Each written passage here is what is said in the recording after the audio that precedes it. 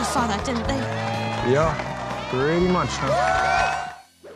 Jacob Elordi might have been thrust into the spotlight after The Kissing Booth was released, but that doesn't mean he's particularly fond of the franchise.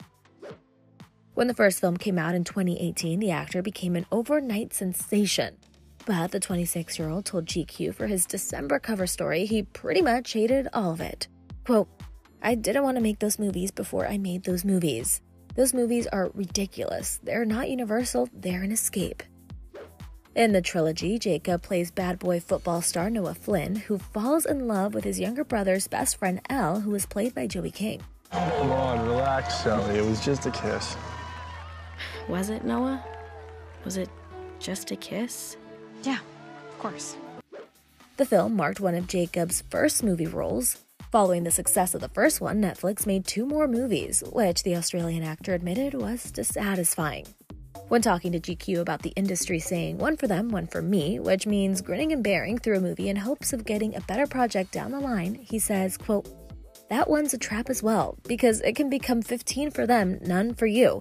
You have no original ideas and you're dead inside, so it's a fine dance. My one for them, I've done it."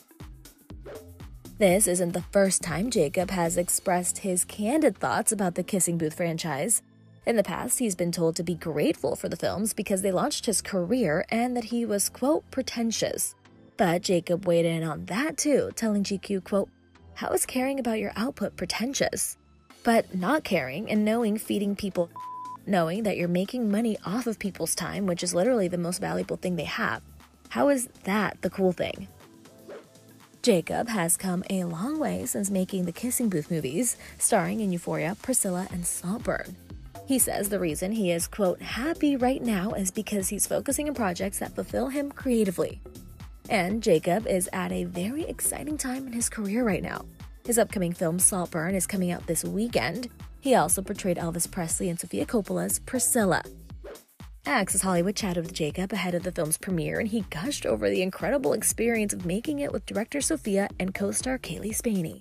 The most challenging part was, I don't know, I felt like I was in safe hands the whole time. So it was one of the most kind of freeing creative experiences I've ever been a part of. So I don't know if they're really like, it was just joyful. Yeah, joyful. Well, that's a beautiful way to experience such an incredible project. There's something here. It's this one. It's all Kaylee. I mean, really, when you step on a set with these two, it's like, yeah, you don't have to worry too much. Yeah.